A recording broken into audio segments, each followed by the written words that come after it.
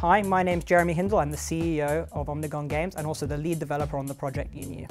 UemeU is a really big game, but at the core of it, it's a next-generation interconnected sandbox. It's open-ended, we don't restrict players, and it's all about what the user wants to do with it. We're aiming for UemeU to appeal to all types of gamers. We've got the two game modes, play mode for those who just want to drop in and have a go, and we've got the build mode for those people who really want to put some time in and create amazing things. In build mode, the idea is that you're able to build anything you want. When building, you place basic shapes into the world, which you can then manipulate however you like. Then you can take those objects, add materials, physical properties, and deep functionality. On top of that, you have complete control over the day-night cycle, the speed of time, ambient lighting, and what that does is it really allows you to create any kind of environment that you can imagine. We don't want to restrict players, we want them to be able to make everything that they could ever imagine. That should be their limitation. Play mode is less about building and more about experiencing the creations of others. This means you could be dropping into a world where you'd have an inventory, quests, things to collect, or just places to explore. The first thing you're going to see in play mode will be your avatar. By default, your avatar is a completely blank canvas so that you can create him to look however you want and to make him able to fit into any environment that somebody might have created for you to experience. We've made the customization system really flexible so that every single time we add an item, it'll work with all the other items which already exist to customize your avatar with. Gadgets should allow you to add whatever functionality you like to your creations. These could be things like opening doors when avatars approach them, damaging them when they're traversing traps, all sorts of things.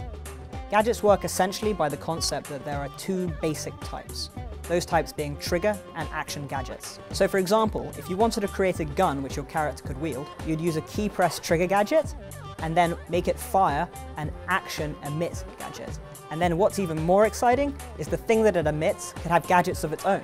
So on collision, you could make it explode.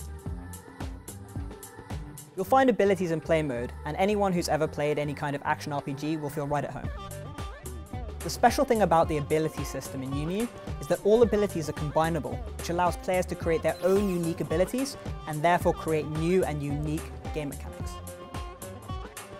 UemeU is all about freedom, and for that to be possible, we believe that you have to be able to run your own server. We wanted to make running a server as easy as possible, so we've actually created two kinds of game servers for UemeU. One of the types of server is to allow players to just create a single world server, and the idea is that you can just open it up, it has a GUI, and anyone should be able to do it. Our other, more advanced server has been highly influenced by our experience with other game servers and should allow you to scale with the size of your community. Modding is something we really want to support in UemeU. We believe the best things will come out of community-created content, and if we don't support modding, we're just going to be missing out. We don't want to be hands-offish, we don't want people to have to reverse engineer code, we want to help modders to create whatever they want. We also understand, being avid modders ourselves, that it's really important for you guys to be able to access all functionality in the game. So eventually we want to add a full-fledged API with good documentation so people can create whatever they want. UemeU hitting beta is more about the infrastructure behind it than the actual game itself. The most important thing for a user-generated content game is the ability for players to share their items and to find the worlds which they really want to visit. In order for us to do that, we really need to flesh out our web systems, and we'll be asking you guys exactly what features are required for us to do that.